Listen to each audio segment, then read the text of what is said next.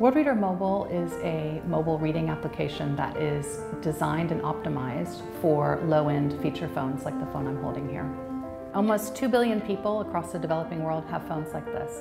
They have small screens, very long battery life, and low processing power, but they're incredibly cheap, around $30. People with feature phones can access the internet using mobile data connection. Worldreader Mobile runs on Bainu's cloud-based platform, and the data is highly compressed, which allows our users to have a seamless reading experience. The technology effectively turns a feature phone into a smartphone. Our user interface has lots of features that enable our users to quickly and easily discover the books they want to read. We've got a banner on the home screen which goes directly to a book. We've got top and new lists. We've got a banner on our discovery screen, and we've got a surprise me button, which essentially is like book roulette.